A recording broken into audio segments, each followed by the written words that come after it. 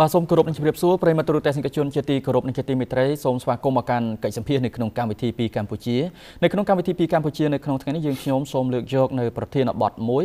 ដែលស្ដីអំពីសារៈសំខាន់នៃជំនួបរវាងអ្នកសារព័ត៌មាននៅកម្ពុជាជាមួយនឹងសម្ដេចអគ្គមហាសេនាបតីតេជោហ៊ុនសែននាយករដ្ឋមន្ត្រីនៃព្រះរាជាណាចក្រកម្ពុជាសម្រាប់ពេលខាងមុខនេះប៉ុន្តែទូរទស្សនិកជនបើគិតចាប់តាំងពីឆ្នាំ2017មកគឺជំនួបដែលនឹងកើតមានឡើងសារជាថ្មីនៅថ្ងៃទី14ខែមករាឆ្នាំឆ្នាំ2020ខាងមុខនេះគឺជាជំនួបលើកទី4ហើយតើតាមរយៈជំនួបនេះអ្នកសារព័ត៌មានទទួលបានអត្ថប្រយោជន៍អ្វីខ្លះពីរាជរដ្ឋាភិបាល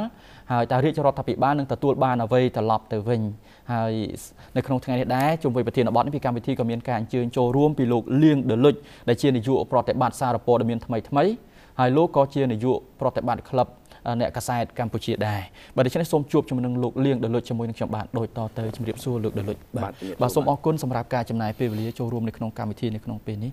ក្នុងនាមជាអ្នកសារព័ត៌មានម្នាក់នៅថ្ងៃទី14មករាឆ្នាំ2020គឺនឹងមានជំនួបម្ដងទៀតហើយជាមួយសម្ដេចតេជោនាយករដ្ឋមន្ត្រីតើលោកក៏មានទស្សនៈយល់ឃើញយ៉ាងណាសម្រាប់ជំនួបដែលរៀបចំឡើងនេះបាទអរគុណលោកពិធីករហើយក៏សូមអរគុណដល់អ្នកទស្សនាកម្មវិធីទូរទស្សន៍បាយ័នផងដែរជាការពិតដោយលោកពិធីករបានលើកឡើងអញ្ចឹងមែនតើទៅនៅក្នុងឆ្នាំ2020ថ្ងៃទី14ខែម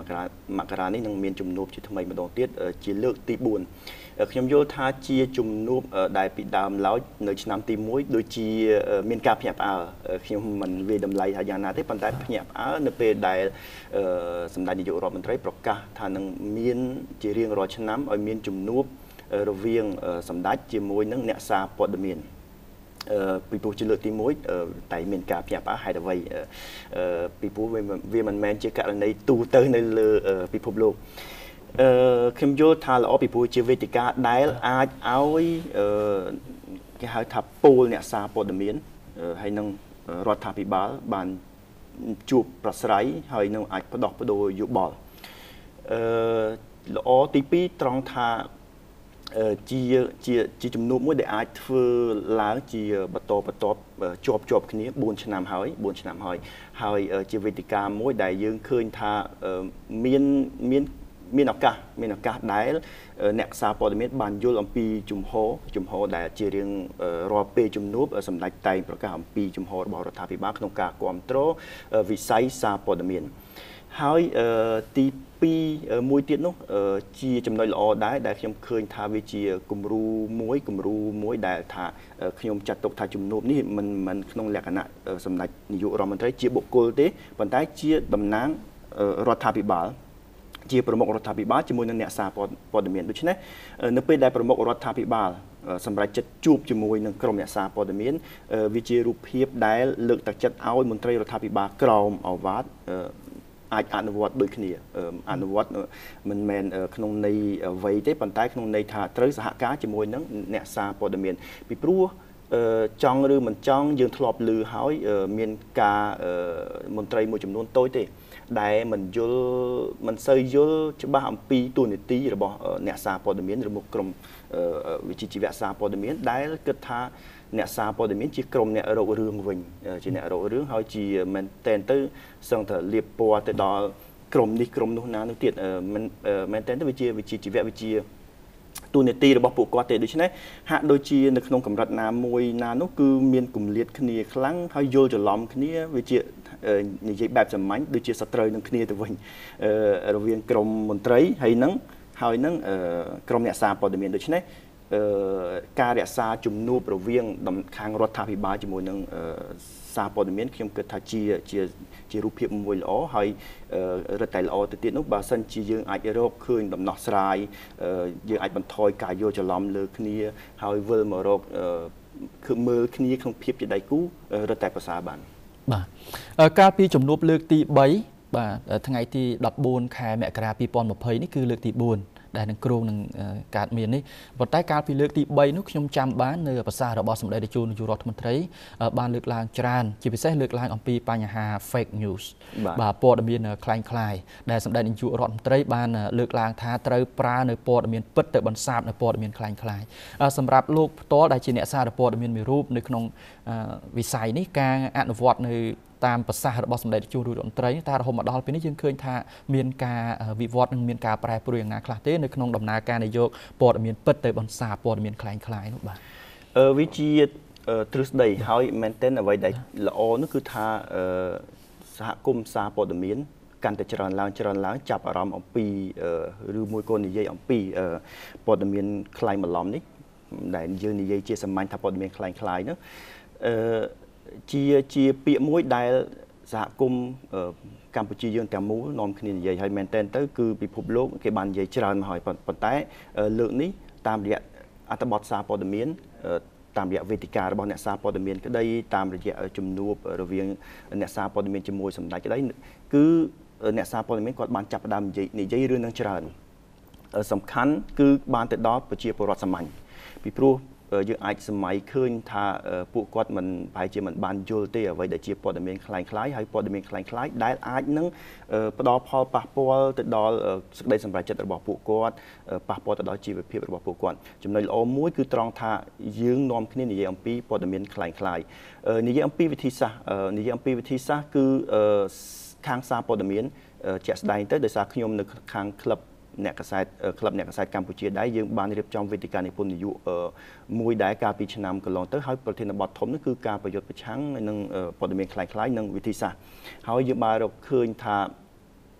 ដើម្បីប្រយុទ្ធប្រឆាំងនឹងទប់ទល់ឬក៏រុញច្រាននៅហៅថាវត្តមាននៃព័ត៌មានคล้ายៗព័ត៌មានคล้ายបន្លំនោះគឺតែគ្មានអ្វីក្រៅតែពីអ្នកកាសែតអាជីពខ្លួនឯងនឹងត្រូវតែធ្វើការងារឲ្យរហ័សឲ្យបន្ទាន់ដើម្បីទប់ទល់ជាមួយនឹងឬក៏រុញច្រាននឹងព័ត៌មានคล้ายៗនេះមួយទៀតនោះគឺថាដើម្បីឲ្យការទប់ទល់ការរុញច្រាននឹងមានប្រសិទ្ធភាពគឺត្រូវតែមានវត្តមានក្រុមអ្នកកាសែតអាជីពនឹងទូលំទូលាយច្រើនដែលគាត់មានសេរីភាពគាត់អាចធ្វើការដោយប្រសិទ្ធភាពក្នុងការប្រកបអាជីពរបស់ពួកគាត់នឹងជារួមគឺថាសង្គមកម្ពុជាទាំងមូលយើងយល់យើងនាំគ្នានិយាយច្រើនគ្រប់ទីកន្លែងអំពីព័ត៌មានคล้ายៗដែលធ្វើឲ្យក្រុមអ្នកបង្កើតព័ត៌មានคล้ายៗនោះគាត់ប្រយ័ត្នប្រយែងដែរមែនទែនតែប្រយ័ត្នប្រយែងហើយឃើញថាវានៅសល់ប៉ុន្តែដូចជាมันក៏ក្រឹកក៏ក្រែងទេដោយដែលយើងបារម្ភពីមុនថាប្រហែលជានឹងវាធ្វើឲ្យកលយុគឬក៏ចលាចលខ្លាំងនៅក្នុងប្រទេសកម្ពុជាបាទពិតណាស់សម្គាល់ឃើញថាមានការប្រើប្រាស់នៅព័ត៌មានពិតទៅបង្ក្រាបវិញច្រើនបាទឃើញខាងអ្នកសារព័ត៌មានវិជ្ជាជីវៈបាទបានធ្វើបែបនេះច្រើនតាមការសម្គាល់របស់ខ្ញុំដែរបាទមួយវិញទៀតឥឡូវយើងនិយាយអំពីជំនួបដែលនឹងកើតមានឡើងនៅថ្ងៃទី14មករានេះវិញអត្ថប្រយោជន៍សំខាន់អ្វីខ្លះដែលយើងអាចមើលឃើញថាសម្ដេចនាយកនឹងអាចទទួលបានពីអ្នកសារព័ត៌មានក៏ដូចជាអ្នកសារព័ត៌មាននឹងអាចទទួលបានពីសម្ដេចនាយកមកវិញបាទជាសំណួរល្អសំខាន់សូមអរគុណដោយដែលខ្ញុំបានលើកអំបញ្ញមិញទី1គឺថាធម្មតាកាលណាភាគីពីរបានជួបគ្នាបានប្រស្រ័យតាក់ទងគ្នាបានស្ដាប់គ្នាពីកង្វល់ទៅវិញទៅមកវាជាការល្អបានន័យថាយើងកំពុងឈានទៅរកដំណោះស្រាយពីព្រោះមែនតែនទៅយើងត្រូវទទួលស្គាល់ថាដូចជាមានវិបត្តិរវាងខាងរដ្ឋាភិបាលឬក៏មន្ត្រីជារួមនឹងជាមួយនឹងសារព័ត៌មានដែលបែរជាមិនសូវយល់គ្នាការជួបគ្នានេះនៅពេលដែលអ្វីដែលសំខាន់ដែលខ្ញុំកត់សម្គាល់មួយទៀតនៅក្នុងឆ្នាំនេះឆ្នាំទី4នេះគឺថាតាមរយៈក្រសួងព័ត៌មានតាមរយៈសេចក្តីប្រកាសរបស់ឯកឧត្តមខៀវកញ្ញរិទ្ធរដ្ឋមន្ត្រីក្រសួងព័ត៌មានគឺថាសម្ដេចនាយករដ្ឋមន្ត្រីអនុញ្ញាតឲ្យអ្នកកាសែតធ្វើផ្ដល់សំណួរ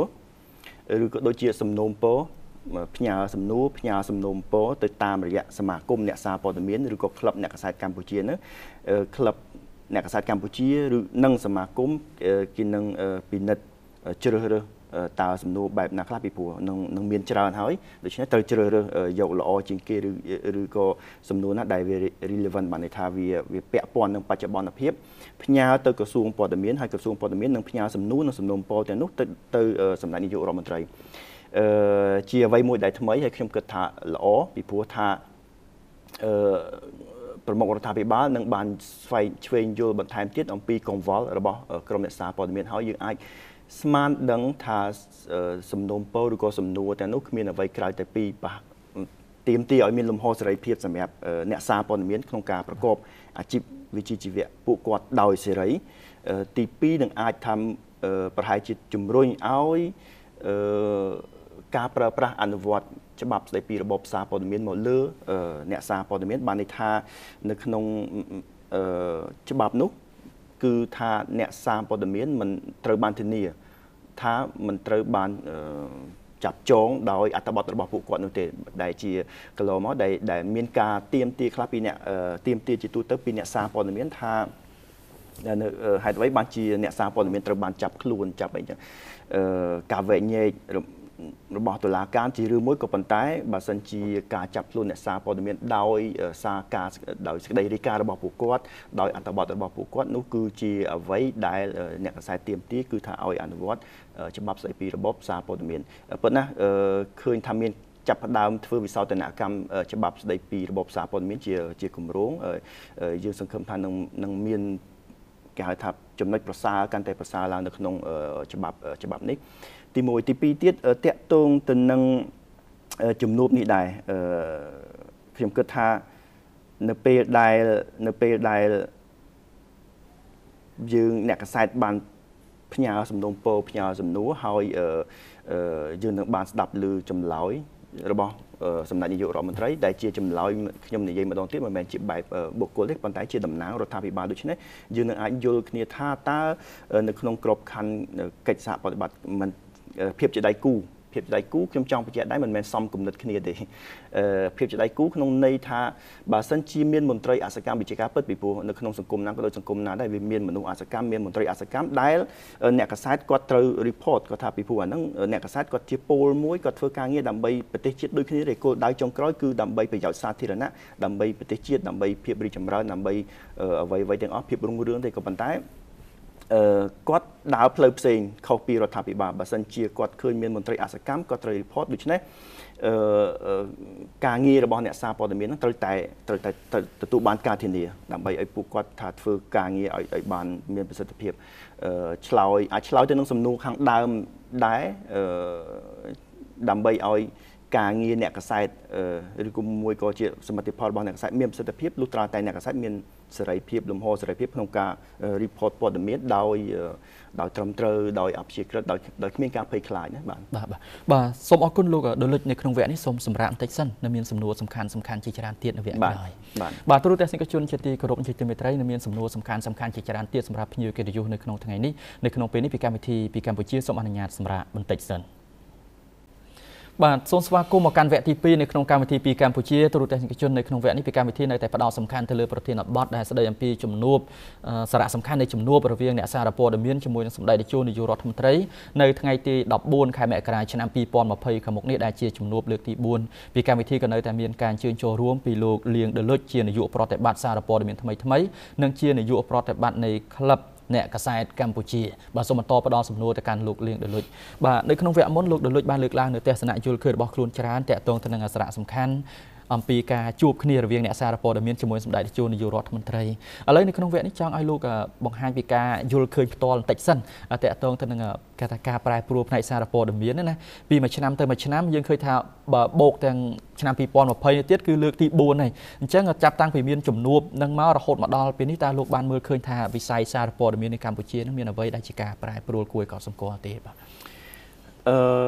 ការប្រែប្រួលជាវិជ្ជមាននៅក្នុងវិស័យសារព័ត៌មានគឺកើតឡើងពីការចង់និយាយថាពីការខិតខំប្រឹងប្រែងរបស់អ្នកសារព័ត៌មានខ្លួនឯងការបច្ច័យដែលបានមកពី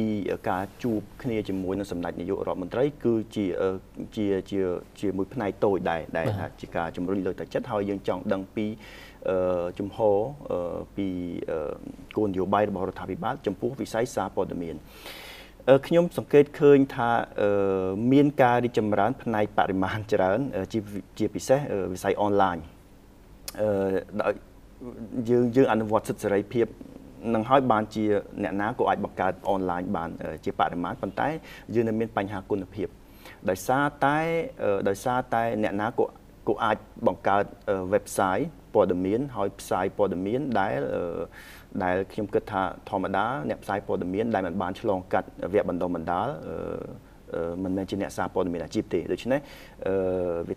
ត្រូវមានបញ្ហាបានន័យថាគាត់ផ្សាយដោយមិនមានក្រមសីលធម៌រូបភាព ក្មេងដែលយើងត្រូវគោរពសិទ្ធិអនិច្ចជនកូនក្មេងក៏គាត់មិនខ្វល់ហើយរូបភាពដែលបង្កមានការភ័យខ្លាចដែលធ្វើឲ្យប៉ះពាល់ដល់សិទ្ធិសេរីភាពសិទ្ធិឯកជនរបស់បុគ្គលក៏គាត់មិនបានខ្វល់ដូច្នេះមានការរីកចម្រើនផ្នែកនឹងមិនមែនជាបរិមាណប៉ុន្តែគុណភាពយើងនៅមានបញ្ហានៅក្នុងក្រុមគាត់ក៏ប៉ុន្តែផ្ទុយទៅវិញបើយើងកលេចមកមើលស្ថានមើលក្រុមគេហៅថាអង្គភាពព័ត៌មានធំដែលគាត់បានអនុវត្តការងារនេះច្រើនឆ្នាំមកហើយយើងឃើញថាមានការប្រកួតប្រជែងគ្នាខ្លាំងចុងក្រោយនេះនៅពេលដែលមានការប្រកួតប្រជែងវាជំរុញឲ្យមានគុណភាព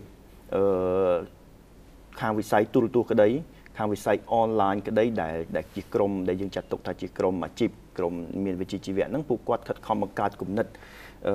ទី1ធ្វើយ៉ាងដូចម្តេចដើម្បីឆ្លើយតបទៅនឹងតម្រូវការទីផ្សារទី2ឆ្លើយតបទៅនឹងគេហៅថាវិស័យបច្ចេកវិទ្យាឥឡូវនេះយើងនិយាយដល់អំពីបដិវត្តឧស្សាហកម្ម 4.0 ដែលនៅយើងថាប្រទេសជឿនលឿនគេប្រើមនុស្សយន្តទៅសេប្រើគេហៅ software កម្មវិធីទៅសេព័ត៌មានដោយមិនបាច់ប្រើមនុស្សប្រហែលវានៅឆ្ងាយពីកម្ពុជាប៉ុន្តែយើងឃើញថាកម្ពុជាយើងក៏មិននៅឆ្ងាយពីគេពេកដែរព្យាយាមខិតខំច្នៃ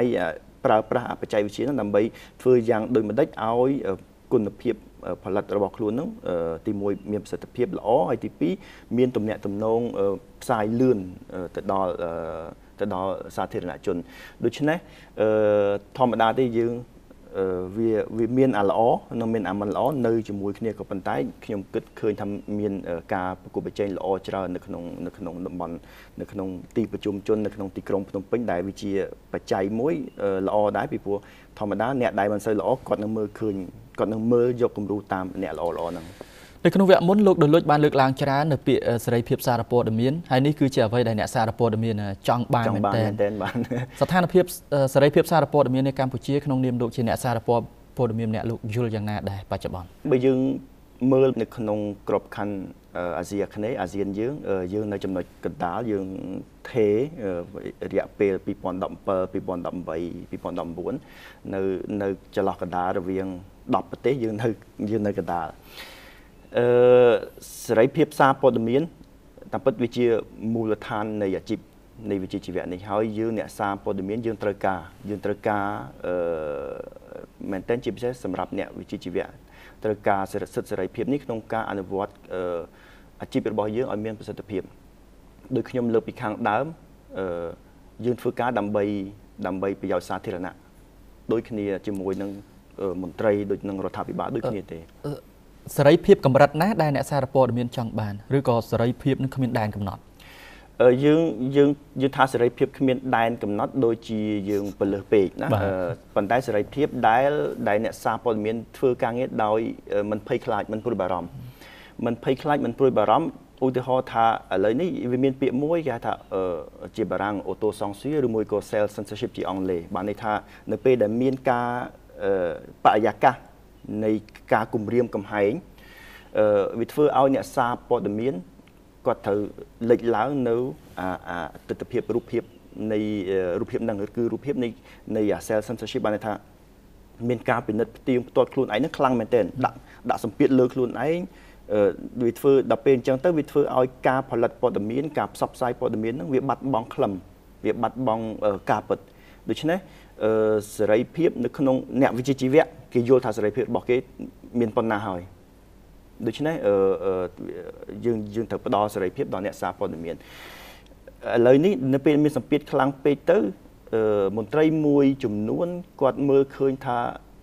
អ្នកសារព័ត៌មានទៅជាភាវៈប្រឆាំងភាវៈអាក្រក់ដែលរំខានការងាររបស់គាត់ទៅវិញតែពិតមិនមែនអញ្ចឹងទេ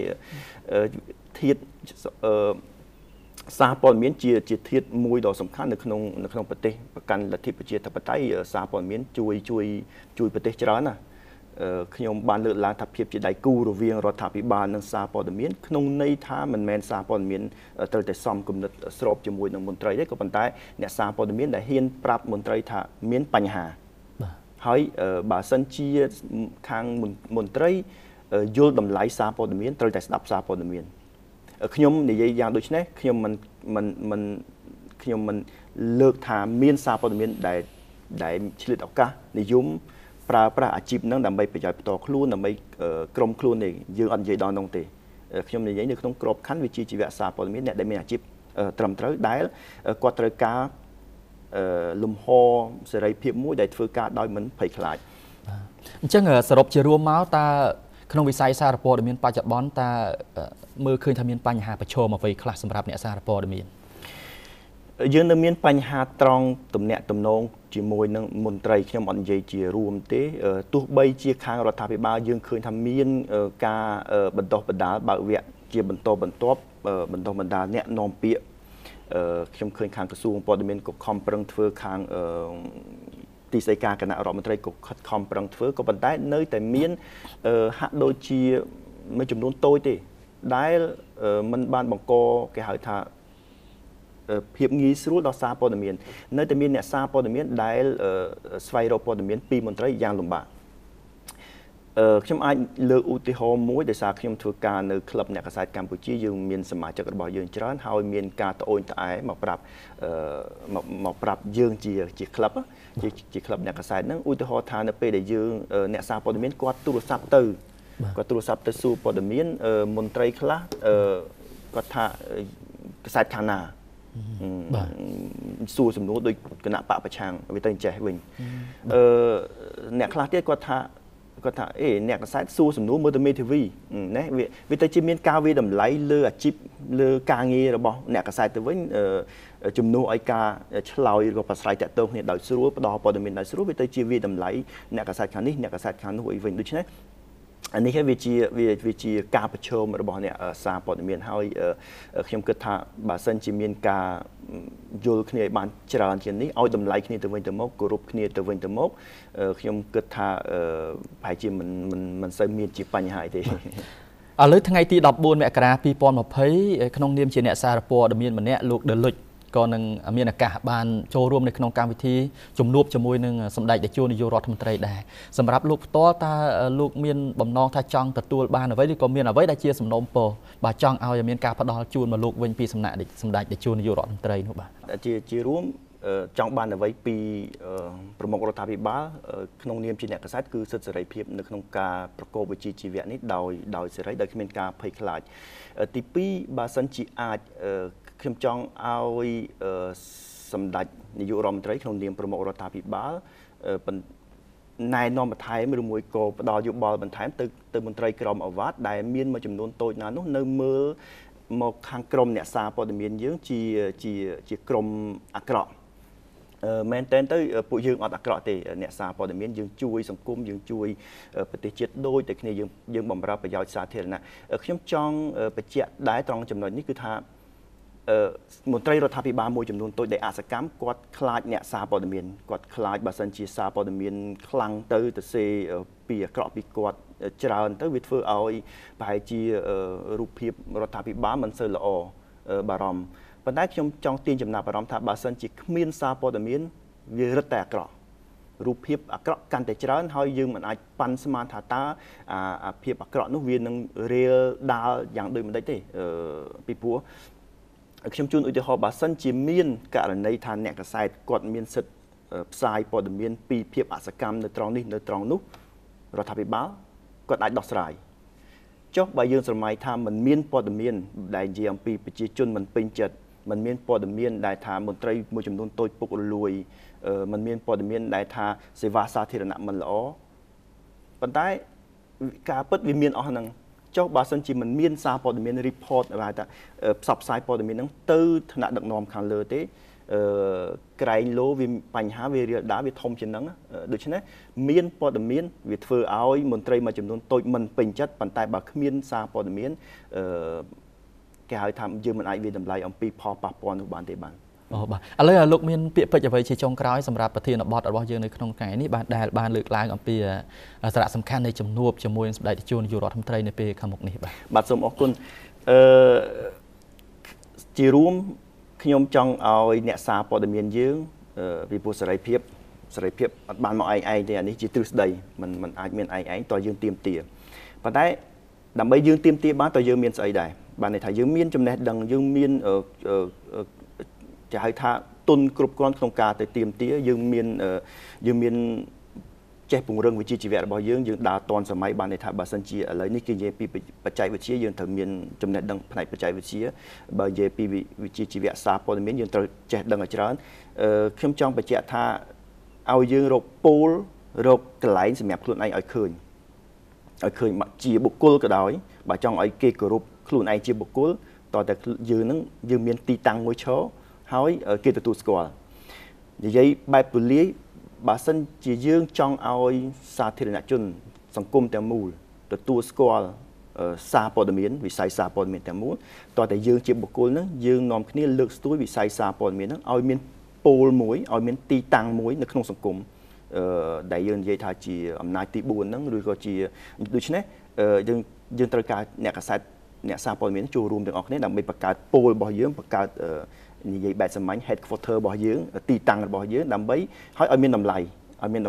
ហើយដើម្បីឲ្យគេគោរពយើងគោរពតតែយើងហ្នឹងថ្លៃធ្នូតតែយើងហ្នឹងចេះដឹងយើងធ្វើឲ្យគេគោរពយើងធ្វើការងារត្រឹមត្រូវតាមវិជ្ជាជីវៈបាទសូមអរគុណលោកដលុចសម្រាប់ការចំណាយពេលវេលាដ៏មានតម្លៃបាទប្រិយមិត្តទូទស្សនិកជនជាទីគោរពនិងជាទីមេត្រីលោកអ្នកទេសបានតាមដានទស្សនានៃកិច្ចសម្ភាសរវាងខ្ញុំបាទសំនៀងជាមួយនឹងលោកលៀងដលុចលោកគឺជានាយកប្រតិបត្តិនៃសារព័ត៌មានថ្មីនិងជានាយកប្រតិបត្តិនៃក្លឹបអ្នកកាសែតកម្ពុជាផងដែរអញ្ចឹងយើងបន្តទៀតតើមានអ្វីដែលថ្មីសម្រាប់ជំនួបរវាងអ្នកសារព័ត៌មានជាមួយនឹងសម្ដេចតេជោនាយករដ្ឋមន្ត្រីហ៊ុនសែននៅថ្ងៃទី14ខែមករាឆ្នាំ2020ខាងមុខនេះដោយសារតែពេលវេលានៅក្នុងកម្មវិធីបានចុះមកដល់ទីបញ្ចប់នៅពេលនេះយើងខ្ញុំទាំងអស់គ្នាសូមអរគុណនិងសូមគោរពលា